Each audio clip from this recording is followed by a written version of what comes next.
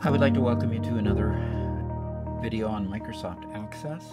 But today what I'd like to do is I'd like to think about operators and expressions, and I'm going to use a query to show the way that you can use operators and expressions in your querying so that you can get better results, more succinct results than you would if you took any field that you wanted. These end up going in the criteria of your query, and in going into the criteria you can have a great amount of flexibility. Put these operators, and let me show you what I'm talking about here. As I go up here, what happens is I'm going to go ahead and create a query. So I'm going to go to query design right here, and in going to query design I'm going to choose the customers table, and I'm going to choose the sales table and the line items and the product table. Okay, notice that there are already links established here. Remember when we set links over here in the database tools on the relationships tab here, that those relationships come through to the other queries and such that you set up. So those relationships are coming from here, and so you can see how they're linked together. So I can see data all the way from customers to sales and on through to product. Okay. So in setting up the query, what I want to do is start working with the query line, and I'm going to go ahead and put company in here. I'm going to put state in here. I'm going to put the category. I'm sure it's a product category. There it is. Okay. And the next one we want is the sales date. So that would be in the line item header probably. Nope, there it is. The sale date is in the table sales. And the description, that's probably a description over here of the product, and then the cost of the product. Okay, so with those fields, what I want to do is start playing around with, let's say I want all the sales that happened in California or Arizona. So the way I use the operator there is, if it's in California, it's going to show me the data. If it's in Arizona, it's also going to show me the data. That's the purpose of the OR command, is I want it in California or Arizona. Okay. I'm also going to come over here, and I don't want cars in my return of data. So what I'm going to do is I'm going to go ahead and put a less than, greater than, and I'm going to type in cars. And when I tab out of it, notice it puts the quotes around for me. If you want to be more precise, you can go ahead and put the quotes on, but a lot of times it'll fix those quotes. What I find, if I try to put in the quotes, sometimes I'll forget to put the first one in and put the second one in, and then it'll give you all kinds of goofy errors that you got to figure out. So I tend to just put them in without putting the quotes around them. What I want to do is see what the data is going to bring back. So here we have 3 vehicles from California, 1 vehicle from Arizona, and all the categories shows that 2 of them are special interest and 2 of them are trucks. Okay, so we're able to exclude all of the car sales. So I'm going to go ahead and go back to the design view here, and let's show another way to do this. Let's go ahead and go like this, but I'm going to put Arizona down here, okay? And then I'm going to go just copy this and put that down there. Now what you'll notice is as I run this, it'll be the exact same result. So what happens here is there's 2 different ways to do this. Notice this is your main criteria line, this first one, but the OR line is just under it. And so with the OR line directly under it, I can put them on 2 separate lines. Now, if I want the criteria to be the same for California and Arizona, in other words, I don't want cars in any part of my query. If I use the OR line to split them up like this, I have to put the same criteria on the 2 different lines. So a lot of times the way I did it, the first way that I did it tends to be a little bit more efficient. Okay. Now there's some wildcard operators that I'd like to show you now. So I'm going to just get rid of these here. And what I want to do is show you an operator. So what I'm going to do is go over here, and I want company, and I want the notes. So the notes in one of these. There it is, notes here. Now I want notes, and I want to put the notes over here. I don't want state right now, and I don't care about category. I do want note. I like to know when the sale date was. I'm going to take cost out of there. Okay. So what I want to do is I want to look in the notes, and I want to look for cars that are red. Now, knowing what's in the notes, I have sometimes that the color red is followed by a comma, and sometimes the color red is followed by an exclamation point. Okay, so I'm going to go ahead and look for anything like, and I'm going to put star for my wildcard here, okay, and then red. And then what I want to do is I want to have two different wildcards. So I'm going to open it up with a bracket here.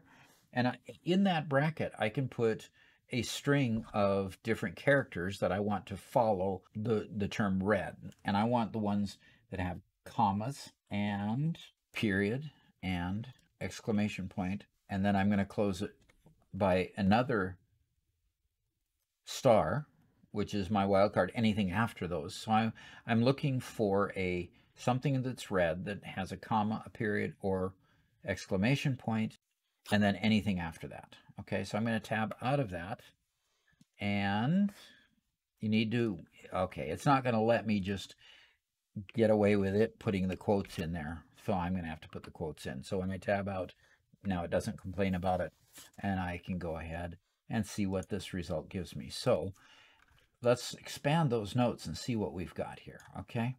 So we've got red with a comma, as long as it's red with an exclamation point, and red with a comma. So we found red in two different kinds of conditions. Now, we could have also got the same result by not having the brackets afterwards and just putting a star at that point. And let me show you that option. But I wanted to show you what you could do with brackets and different wildcards. Okay, so we could go there and we get red with a comma, exclamation points, and we got red with a space. Okay, so we were looking for commas and periods and exclamation points and not a space. So this time we get these three that have a space after the red. So the star gives us a little bit broader results. And notice that in brackets, you can create a situation where you have much more restricted results by using the wildcards. So let's look at another case. So what I want to do with this one is I want company, I want the state, and I want the sale date. And I'm going to put it in that order, get rid of description, and I'm going to get rid of the notes for now. Don't need that anymore for this demo. So what I want to do here is realize that I can put AZ, comma, AZ, not a comma, leave the comma out, okay, or California or New York. Notice it put the quotation marks in for me, and I'm looking for 3 different states, and when I run it, okay, all the ORs allow me to get 35 records that have, and you'll notice with the down arrow here, I got Arizona, California, and New York. Now, I'm sure you're familiar with that down arrow if you've used Excel at all. What it does is it gives you a list of the things. As long as the list is not too complex, Access will query it and give you a list of the items that you can select, and you can down select from here instead of going back to the query and removing other these that way. So I can take New York out of this and just go back to California and Arizona if I want. But notice the filter icon is up here, and I can toggle the filter and turn it off just as easily as that. Now let's look at another way to do this, okay? One of the neat commands is an in command.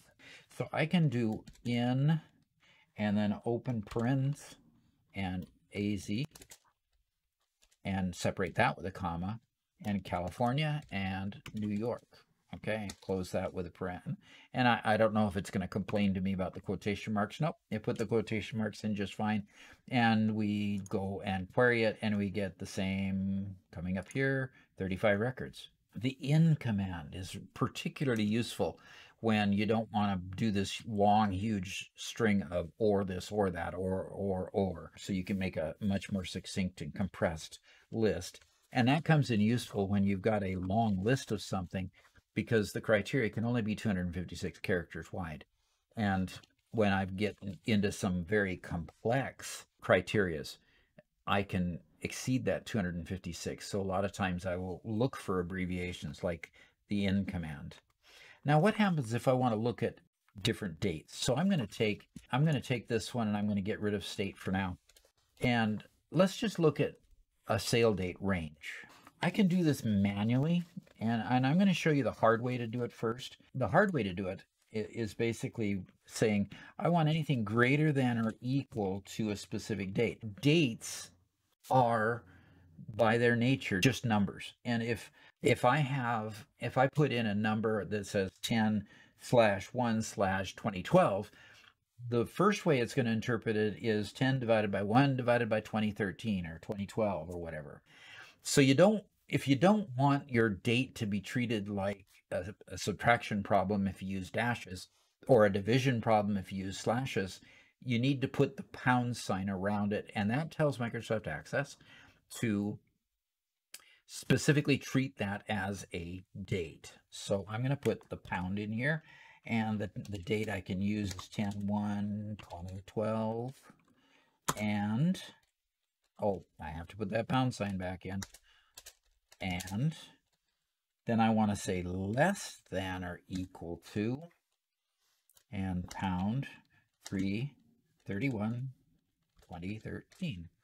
So what I have is a date range. Whoop, I did something invalid. I forgot to put my pound sign in there. So here what we want is anything greater than 10/1/2012 going up to 3/31/2013. So I want October, November, December, January, February, March. I want that 6-month period of sales. So during that 6-month period, let's see what it gives me. And I click go here, and here I have 11/5 starting out here all the way to 3/29. Okay, so I have everything between 10/1, but not Microsoft Access has a neat tool.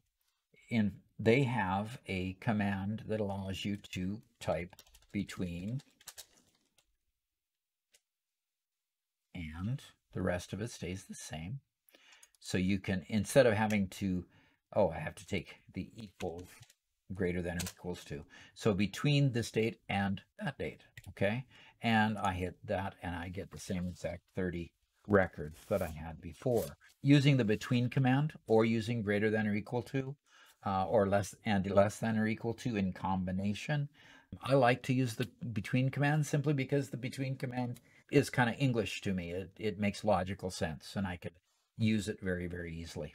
All right, for this next one, what I'd like to do is, what there is in Access is a lot of, well, in any database, there's a lot of different values that can be in different fields. And one of those can be a null value. In other words, it's never been used.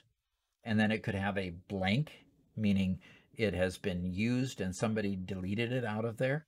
So what I want to do is look here to see if I have null values here, okay? And so I can use the is null command. Notice I typed null and it put in the word is. It assumed I want to say is null. I could also use the converse of this and say anything that is not null. So what we're looking for here is notes.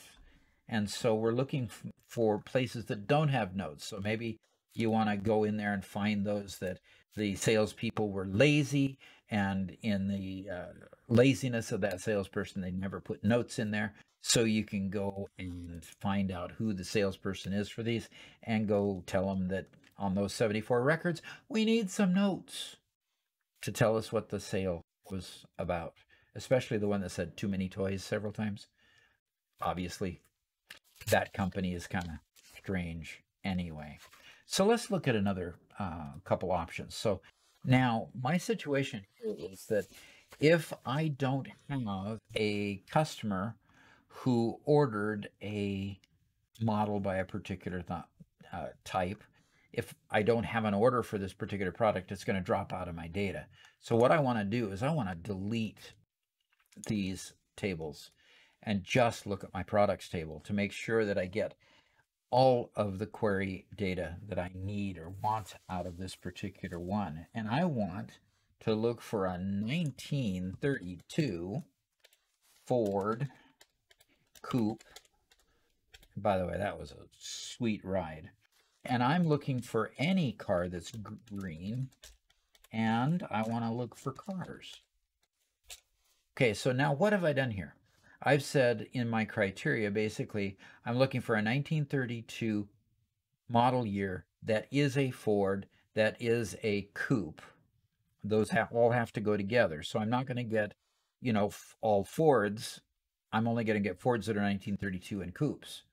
But coming over to color here, I've put that in the or just below, in the line just below.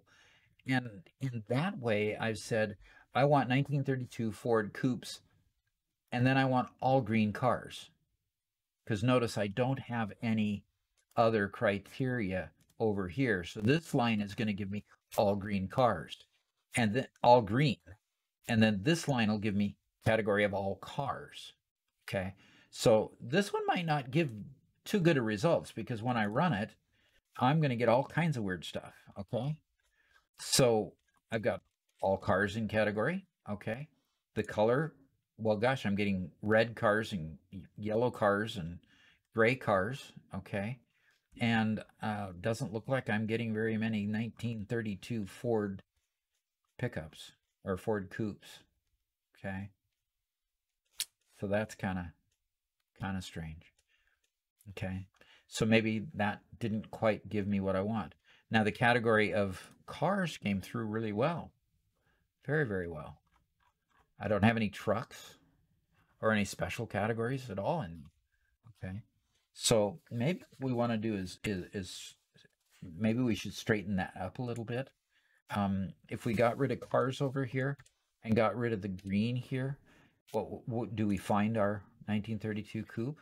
Yes, there was a 1932 Ford coupe that was green and had cars. But did we get that result when we had green in here and cars in here? Let's see. Let's see if we got a 19. Yes, we got a 1932. And so we got a 1932 Ford Coupe green, and cars was the category. So we did find it, but it was in the midst of a whole bunch of other noise that didn't seem to help us very much. Okay. You got to be careful when you're putting the green and the cars in separate lines. If you want to look for just green Ford coupes, you need to put it on the same line there. Okay. Now, what I want to do next is I'm going to go over here, and I want to have the same, I don't quite want to have the same line up here. I want to add those other items back here. And I want to query everything in Connecticut, and I want to come down here and look at trucks for the category. And if I do this, what do I get? I get anything that's trucks in any state, and anything that's in Connecticut that's any category. Okay, that might not quite be what I expected. So let's change this around and see the difference when we put I want trucks that are in Connecticut. Okay, so we go there, and I only have one truck that's in Connecticut. Okay. Now, what happens if I want to kind of mix these up? I can be very deliberate here and say I want cars from Connecticut, and let's say I want trucks from New York. Okay, this gives us a nice succinct list of cars in Connecticut and one truck in particular that is in New York. Okay. So basically, the whole idea here is that you can use these operators to form your queries in such a way that the queries give you back the data that you want. Now, another thing I'd like to show you is that when you're in Query Design View, this builder up here allows you to get into this bunch of built-in functions, for example, and a lot of we'll cover these functions later, but here you can look at the operators here, and you have all of your operators that you can use. And when you click on it, it gives you an explanation up here of how it's used, and it gives you an example here. And so there's another example. Okay, so as you use each of these, you can then see some are arithmetic, some are comparisons, logical, Boolean type logical, and string characters, which means you can concatenate two strings together. So maybe you want to, a lot of times I'll take a first name, last name, middle initial that are in separate fields in the database so that I have a good normal form, but I'll want it to be presented together. And I'll go Hansen and then put comma, space in quotes, but I put an ampersand between each section of that in order to add it up and make it viewable to a user. So there's all your operators, and here's some common expressions, like you can put in page numbers, total number of pages, page n of m, which is number of pages in the total thing, and what page you're on. You can put date and current date time in there too. So you've got some expressions that you can use as well. The builder up here is a good way to get those things in and get a little coaching along the way. And you can put those on any of these criteria lines. And a lot of times you can put them up here in your fields too, to create fields like the first name, last name, middle initial type of field where you can concatenate fields together. Okay. You know, this has been a quick romp through criteria and expressions and operators. Hope you enjoyed this. Please go ahead and subscribe to the channel, especially if you'd like to see other videos, because I'll be making quite a few others in the Access line.